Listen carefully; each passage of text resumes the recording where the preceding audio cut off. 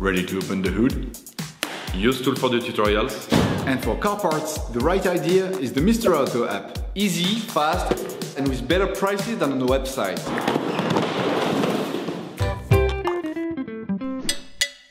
For this operation, get hold of the air filter that you will find in the video description. Turn your engine off, pull up the handbrake, pull on the bonnet release lever and open the bonnet.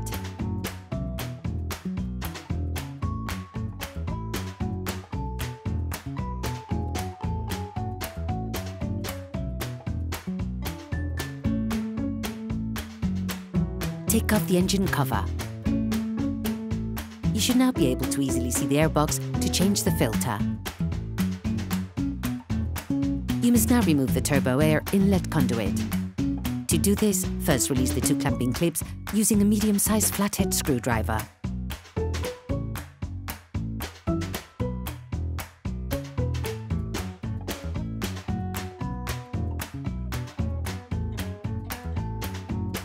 At the centre of this conduit, there's also a connection that must be undone. To do this, pull the wide plastic holding spurs upwards and then disconnect the conduit on both sides in order to remove it. Using a socket wrench, an extender and an 8mm socket, unscrew the 3 holding screws on the airflow meter connector, then remove it.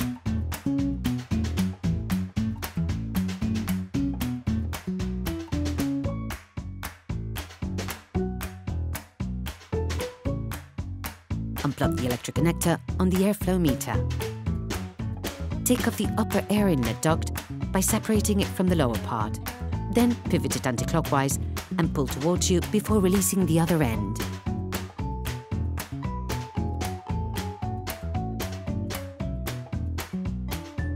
Unclip the primer pump and pivot it so it doesn't get in the way during the next steps of the process. Remove the 3 screws on the air filter flange with a Torx T25 screwdriver.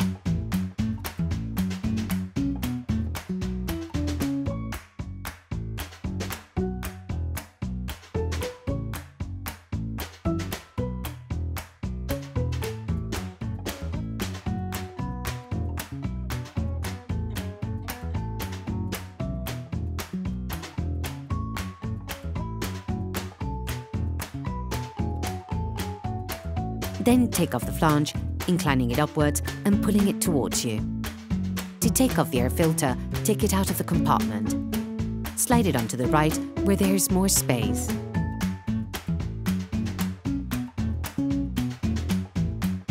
Before putting in the new one, it is important to clean off the remaining impurities from inside the filter compartment.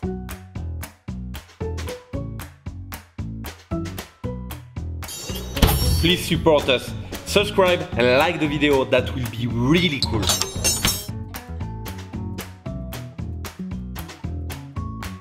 Take the new filter and compare it with the old one to ensure that they're identical. Put the filter back in place. Ensure that the rubber washer goes into the right place. This will help you put the flange back on more easily.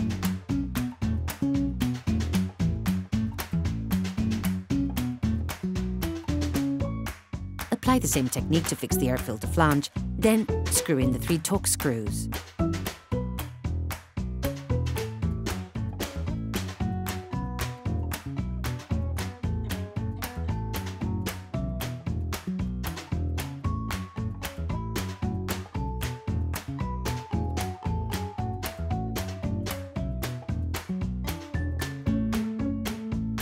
Reattach the second part of the air inlet conduit. Reconnect it to the lower part.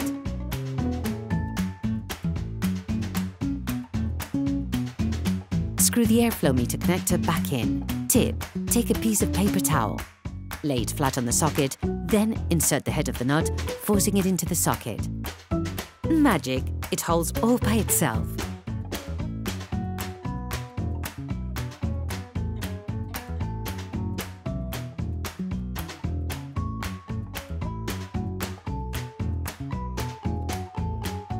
Reconnect the electric connector on the airflow meter.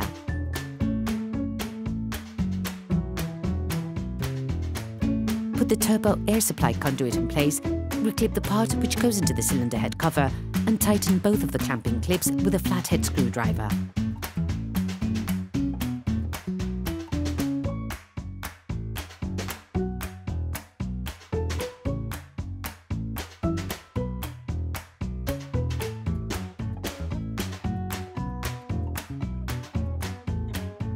Put the primer pump back in place.